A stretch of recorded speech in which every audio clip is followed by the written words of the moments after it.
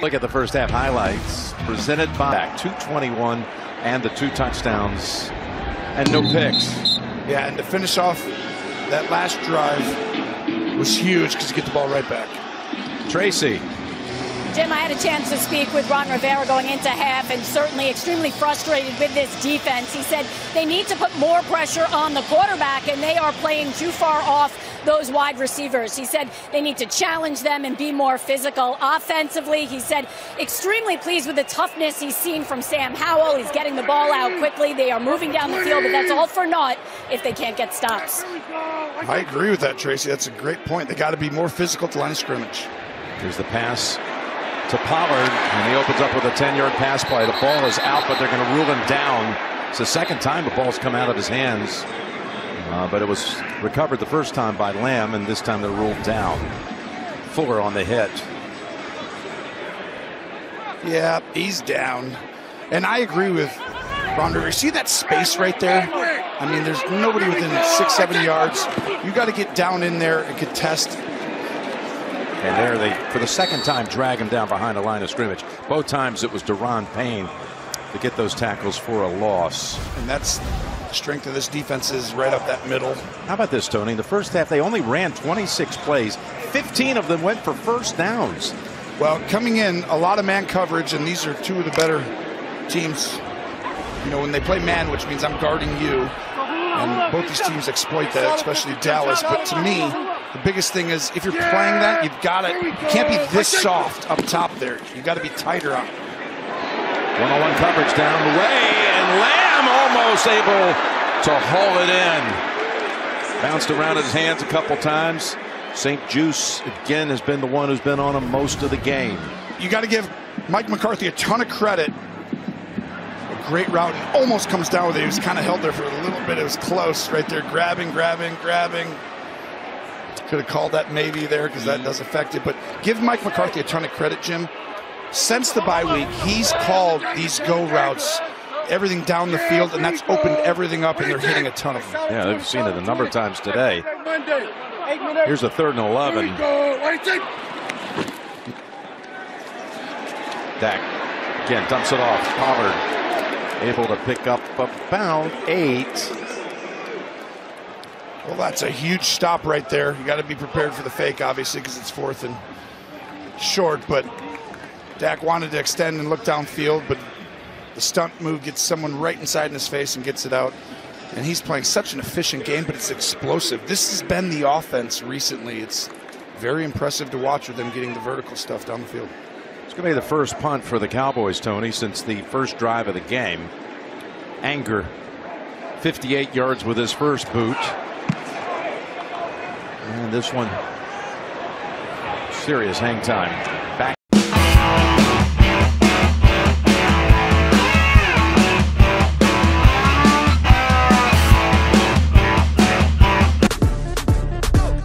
Sliding strong, wow.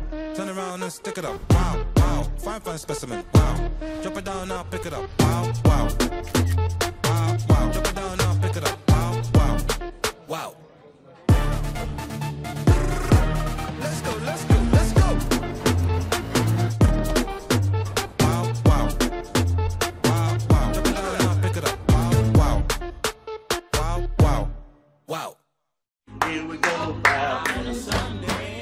Damari and Miliana warming up this wonderful American holiday.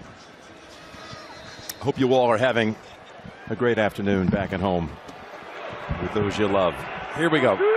Commanders hanging in there at 20-10 the deficit. Starting at their own 8 and a big open field. And finally, Wilson is there to meet Robinson, but not until he picked up a first down.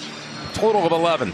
Well, this is where Dallas has shored up from the previous few seasons. They have that size inside with Hankins, Odigizua, and right there. I really felt like the teams who would beat him in the playoffs, Jim, was because inside they could push that middle and just get 4 or 5 on first down. That hasn't happened a ton this year, but right there, Washington does a good job. So got out of a little jam back at their own 8, and they got another nice lane. It's closed quickly. Down to about the 22. And that's now Robinson with 12 totes in this game for a total of 54 yards.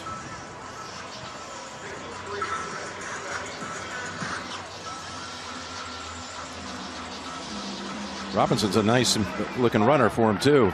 Physical, got some speed. Yes, he is. He's physical. I mean, really, the 1-2 punch. You know, him and Gibson, like, Gibson was out last week, but I feel like that's what every team needs in the NFL. It's not just one guy anymore, and they have that. Here's a 2nd and 7. And they've got him. No, look at that get away. Oh, my God. First down. Ow. Oh, my gosh.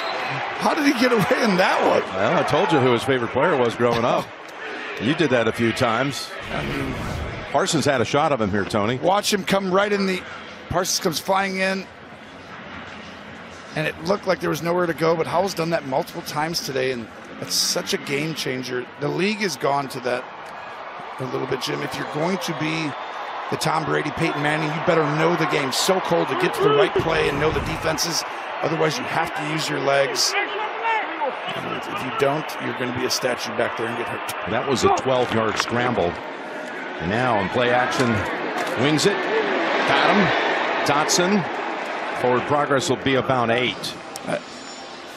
I tell you what, Sam Howell is giving his team a chance, playing great football. That you saw the ball kind of come in and he didn't have control of it right away. That's hard to do with a little play fake, quick out.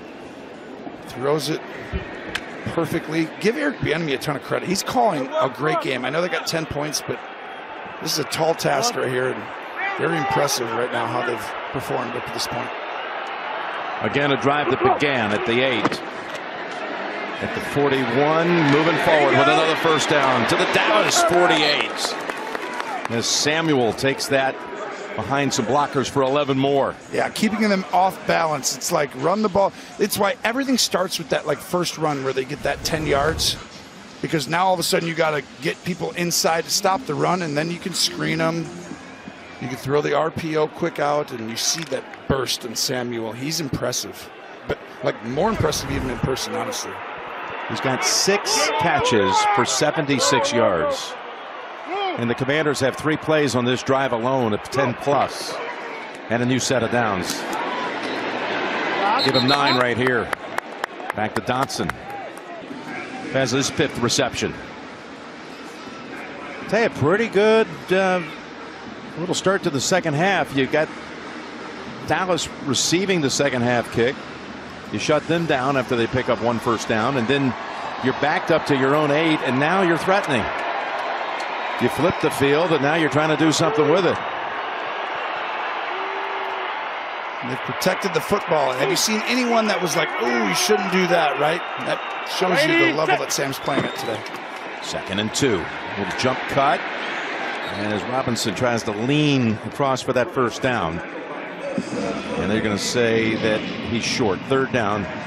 3rd on the way. This is, of course, the play that the Eagles are all but automatic.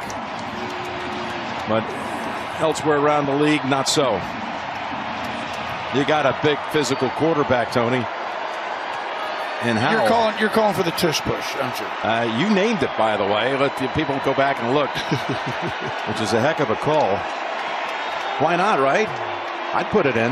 Yeah, but you're not going to run it from shotgun. No, not now. Oh, that's a killer. You cannot waste a timeout on 3rd and 1, Jim. No. It's like it's a yard. You don't need some cool play to get it. It's like you said, if you do 2 tushies in a row, you might be able to get it. We're going to see Philadelphia, by the way, on Sunday. Our crew's heading there for the Eagles and the Bills. Tomorrow, a huge holiday weekend of college football begins at noon Eastern with games in the. So Howell confers with Coach Bieniemy. You're right. You got to figure you got 2 plays from right here. Got a big, strong quarterback playing, well, just his 13th start. That's it. Yeah, you forget that. It seems like he's been around a little longer. That's so true. Exactly right. Hasn't even played a full football season yet. Going to stay in the gun here, Tone. What are they going to do? Let's see. just hand the ball off. Quarterback, hand it to him. You pretend like you're faking it, or let's throw it really deep. And go one-on-one for the home run ball. And they don't get it. Oh, it's broken up by Gilmore brilliantly because it looked like McLaurin had a chance to haul it in. That was almost a brilliant play call. But it's not now. But I mean, watch that. It's a double move, and Gilmore doesn't get fooled. Outstanding job. He's a veteran. Usually you'd think that they would stop on a hitch, but great technique at the end, poised through the finish. Cool. And here comes your big fourth down play. Gilmore, the former defensive player of the year when he was a member of the Patriots. Take a look at this. If they're all inside, you got to get a little wider. Robinson, they're not going to get it. They're not going to get it. Howell tries to help out as Odigizua brings a halt to it. This is back to our point. The Eagles have it like 1st and 9 on every series because they know they're going to convert on 3rd and 1. You're dead right. I didn't love shotgun back-to-back plays, Jim. No tush pushes there then. It would have worked. You got it. Yeah, Thanksgiving meal. That's his favorite.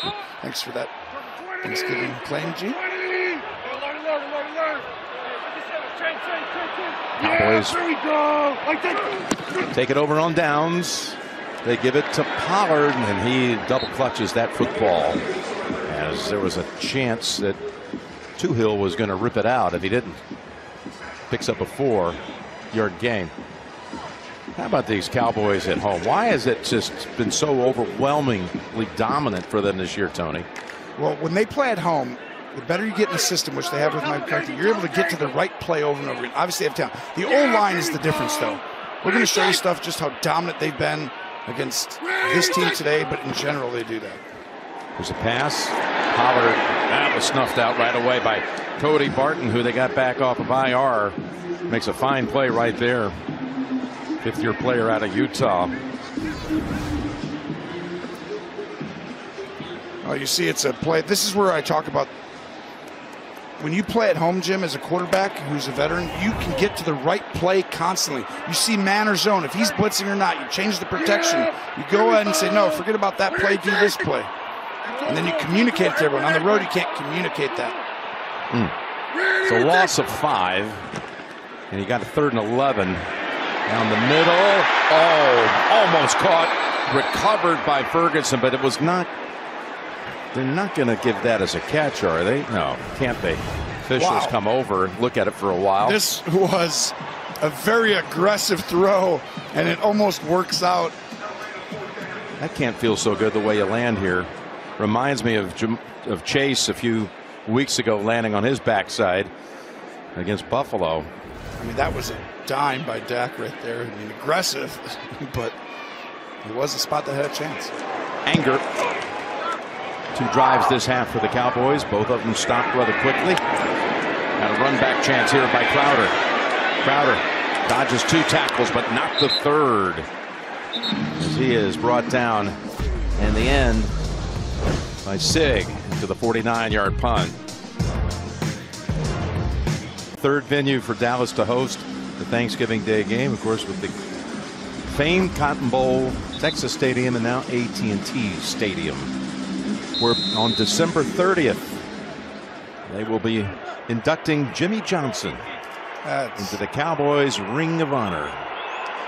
That's awesome. Well deserved. Happy for you, Jimmy. So happy for him. What a legendary coach. Knew the game. And Hall of Famer. And now Ring of Honor. Here's Howell. With Samuel turning around, cutting upfield. Boy, he's quick. He's got 9 out of that. It's a big one here. I know that's very tough to get into Ring of Honor here in Dallas, and Jerry, they make that their own version of the Hall of Fame, and I think proud of Jerry for everybody. That. I know people have had that contentious conversation for a while. Yeah, it was long overdue. They won so many big games together. Glad to see that finally come to pass December 30th. Here's Gibson. There's heat on him right after the exchange. They just cannot convert on short yardage. They're going to face another 3rd and 1. You know anyone else who maybe down the road could go in the Ring of Honor? Marcus Ware, no. Dez. Jason Witten. Dez, yeah. There's Witten. Yep. I would think all of them would be the next in line. CeeDee Lamb, if he keeps playing like this, is going to be in there. Maybe Cavante Turpin one day, take number 9 into the. Oh, I see what you're doing. You got me. I didn't see that. 3rd and 1. God, there's shotgun. Use the quarterback's legs. Draw it. Do something with him. There you go. Got it this time. Samuel. I mean, no threat of a run, right? Unless the quarterback is going to draw there. A lot of shotgun in the short yardage, but that was actually well designed because you're moving the pocket, and you got to give yourself 2 chances when it's really important. That's the way I call it. It's like a bootleg where the quarterback can run or throw. Get him on the move there where he's going to be able to find somebody quickly and he has time. Here's the secret. Everyone's lined up inside on 3rd and short. Go outside. On 1st down. Into the backfield to go with Gibson. I'll tell you what's an amazing bit of irony is Tom Landry's last win as a Cowboys head coach and Jimmy Johnson's first win as a Cowboys head coach were both against Washington. Wow. I did not know that. Great Tom Landry. Holy cow. A couple of legends there. I mean, that's a legend of legends right there. Tom Landry. Talk about the house that people built. The old Texas Stadium. 2nd and 8 and flags first. 29 years. When I think of Landry, I think of offense number 82. 5-yard penalty. Still 2nd down. I think of Staubach. Of course. Tom Landry. When you think of that type of coach, I think of Shula. Belichick's coming up on Shula's record. Roger Staubach, quarterback. Troy Aikman. It's so funny. I watched the playoff games from the 90s. Aikman was amazing. I went and watched all the ones with Roger Staubach and what he did. He was so many people's heroes. I think he was one guy I know. Mr. Jim Nance. He was. That was your... Sam Howell's might have been Tony Romo's, but mine was Roger the Dodger. And Robinson for no gain. 3rd and 13. It's amazing when you get to later in life, you get to meet your heroes and actually have a friendship with them. Oh, it's treasured. And it lived up to it when you met him. I promise you that. Every bit of it. He is every bit that guy. Odigizua. He's having some game He's an unsung, nationally, but he is outstanding, and he's been playing at that level all year, Jim. This is such a deep team on defense, and this is where they create the turnovers a lot. Someone gets near the quarterback, affects him. He really feels like he's down 10. He's got to fit that ball in there, and he's going to throw under pressure, and then one of these DBs gets his hands on the ball and goes the other way. 3rd and 13. Here's Howell. Broken up. Boy, that was Lewis, Jordan Lewis, who got a hand on it. That pass was zipped right in there. But Lewis makes the play that would have been good for a 1st down. I thought he was a little behind him. It was the first time I've seen him really just miss on the throw. Yeah, you're right. And that allowed Lewis to get his hand on it. And he knows right there, that's the one you're going to want back tomorrow if you lose this game.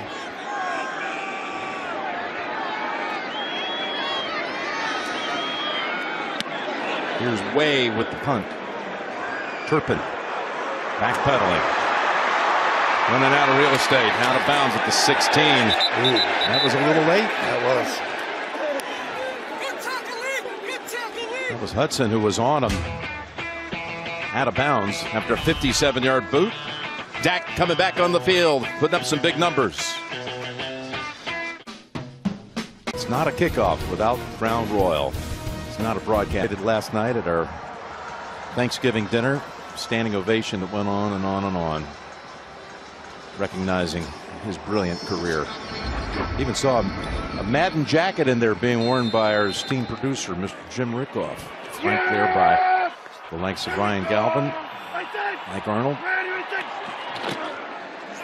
There, he handed off from 1st down, and again they've got Pollard for the 3rd time behind the line and a loss of 1. Let's take a look at Next Gen Stats, powered by AWS. I mean, look at the time here. They don't even get a yard deep, and this is one of the best interior D-lines in the game inside, and look at the space. You can just move your whole body weight into it. And to me, that's what gives the Cowboys a chance to win the Super Bowl, Jim. I know Dak is playing incredible, really deserved, so is CeeDee Lamb, but that's where it all starts right there. Fake it to Pollard, 2nd and 11, and he had an open man, and Ferguson was roaming free. What happened there, Tony? He just rushed it. It's like there's a timing that you think is supposed to happen, and Ferguson could have gone a little bit higher with his route, and I think Dak wanted to say, hey, make it a little bit of a higher angle, but the truth is that should have been an easy throw catch. Dak just drifted a little. You know how he drifted left? Should have sat in the pocket and just trusted the overrun. This is the 3rd time in this quarter Cowboys have had 3rd and 11.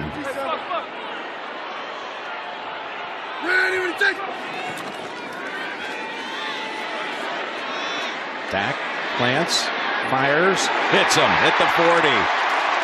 That's Cooks.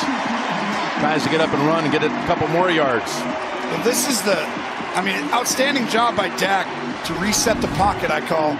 But great motion coming down, and then Cooks will go in and then go right back out.